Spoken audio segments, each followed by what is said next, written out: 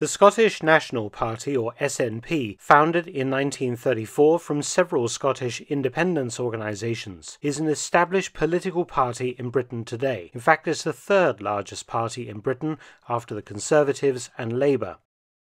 It is also the largest political party in Scotland and has formed a government in the devolved Scottish Parliament.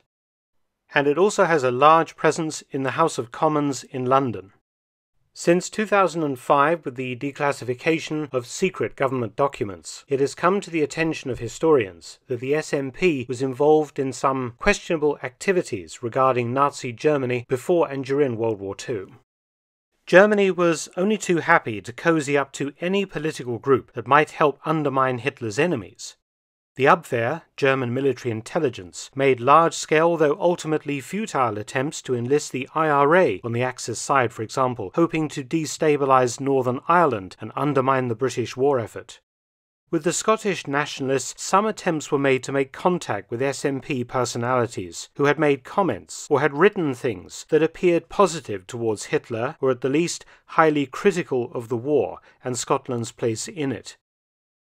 Little was known of the extent of senior SNP politicians' connections to or sympathies with Nazi Germany until, as I mentioned, MI5 security service files were declassified in 2005. They recorded that elements of the SNP were considered, quote, subversives, end quote, in the war, and that measures were taken to silence these nationalists, the government fearful that they might become, or indeed were, a fifth column, acting in the furtherance of their goal of an independent Scotland by trying to undermine the British war effort. The second leader of the Scottish National Party from 1936 to 1940 was a controversial barrister and professor, Andrew Dewar Gibb. He had served in World War I as an officer on the Western Front, and as a major had been adjutant to Winston Churchill, who had gone to the front to serve as a lieutenant colonel in the Royal Scots, following his leaving the government over the Dardanelles campaign. In the 1930s, Gibb frequently quoted Hitler in his public speeches. Gibb saw Nazism as a bulwark against the spread of communism, a common enough belief among conservatives and right-wing people in the 1930s. And he also showed what were termed, quote, anti-Semitic anxieties, end quote. Once World War II began, Gibb backed the British government and later Churchill, who became Prime Minister in May 1940, though he also said, quote, I don't care who wins, end quote. At an SNP meeting in Edinburgh, where he was criticised for such remarks, he said he had, quote, made no secret of my distinct fascist leanings, end quote. He resigned from the leadership in 1940, as he considered the party had lurched to the left, and he was replaced by William Power. Power, who had previously argued that overthrowing Hitler was, quote, not legitimate, end quote, was also a controversial character. However, during this wartime phase of the SNP's history, another character managed to bring upon himself and the party the full force of the British state due to his statements about the war and the Nazis. Arthur Donaldson joined the SNP in 1934. A chicken farmer, in May 1941, his home was raided by police. Donaldson and several other SNP politicians were involved with an organisation called the Scottish Neutrality League, which was against Scotland's involvement in war with Nazi Germany.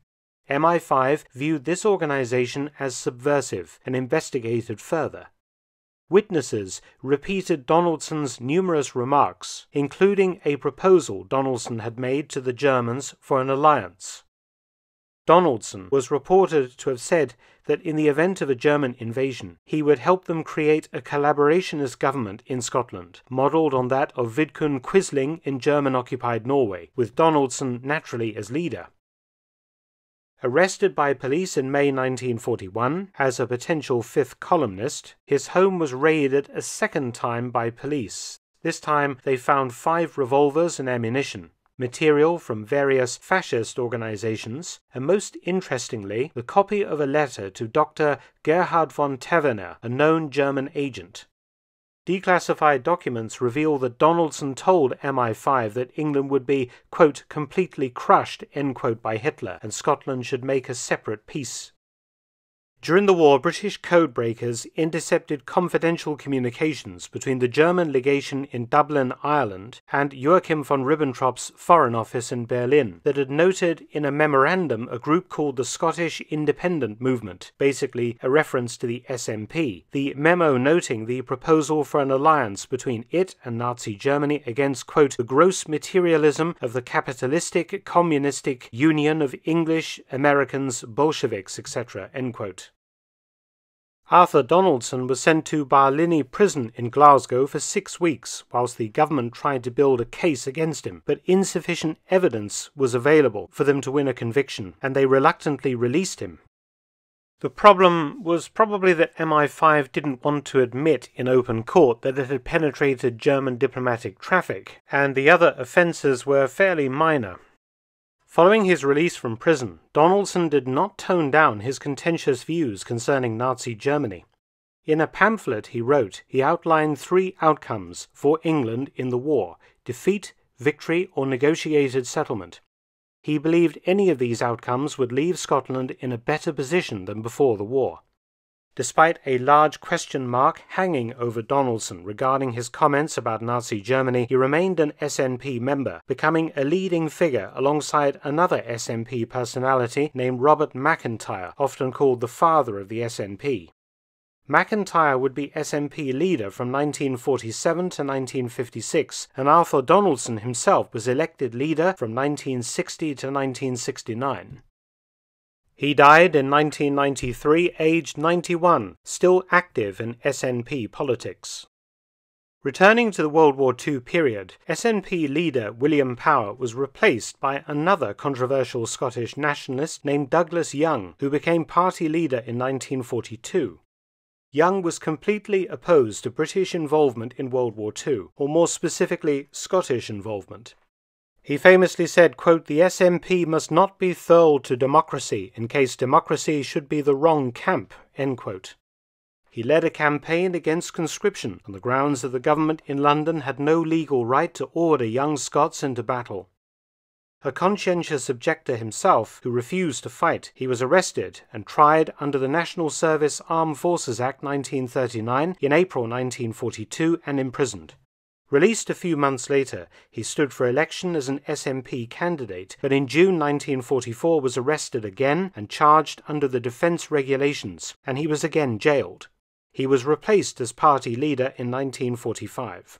It is certainly clear that some senior SNP figures saw German victory over Britain as a desirable outcome to help advance Scottish independence.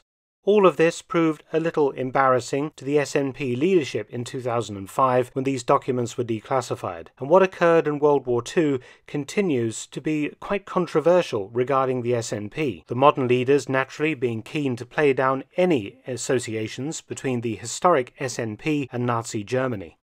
Nevertheless, such sentiments as expressed at the time, and the writings and various other things that these leaders got up to, are a matter of historical fact.